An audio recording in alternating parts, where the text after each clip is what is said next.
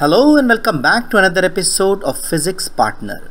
In this lab experiment, we will investigate electromagnetic induction. We extend our sincere gratitude to Cambridge International Assessment Education for their invaluable contribution to the creation of this compelling video content, which promises to enlighten and inspire curious minds around the world. An electromotive force can be induced by a magnetic field.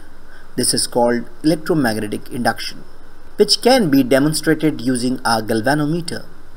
A wire is connected to a galvanometer. This is a sensitive instrument capable of detecting small currents.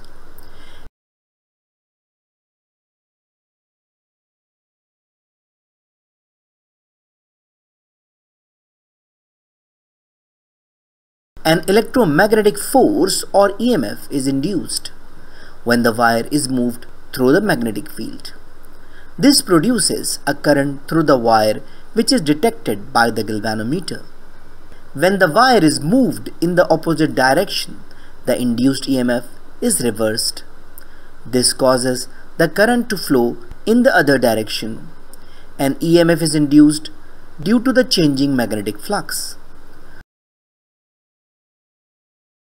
A coil is formed by winding 20 turns of wire around a cardboard tube.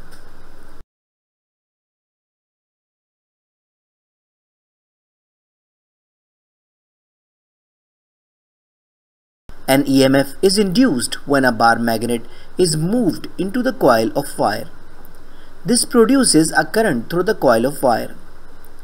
No EMF is induced when the magnet is stationary within the coil.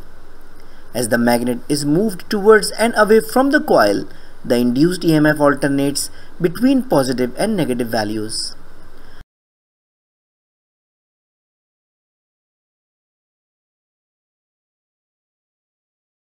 This time the magnet is held stationary and the coil of wire is moved over the magnet. Once more EMF is induced and produces a current. This demonstrates that it is the movement of the wire and magnetic field related to one another that causes the EMF to be induced.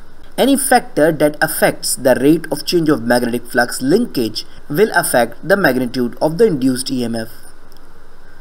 Further experiments could be carried out to investigate the effect of these. This experiment has demonstrated how an EMF can be induced due to the movement of a wire and a magnet relative to one another. So I think it's enough for today. So thank you very much for listening and watching. I hope you enjoyed the video. I hope this video is useful for you. So take care of yourself and don't hesitate to write an email if you have any question, query, suggestion, and even classes are required. Take care of yourself meanwhile. See you in the next video. Goodbye.